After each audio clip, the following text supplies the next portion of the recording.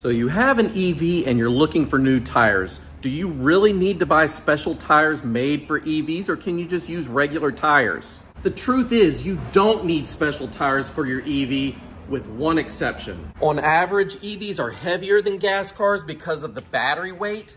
So you need to make sure that a tire says extra load to handle all that extra weight. I would still look into EV tuned tires because there are a lot of benefits. EV tuned tires do fix a lot of problems that EVs have. For instance, one is road noise.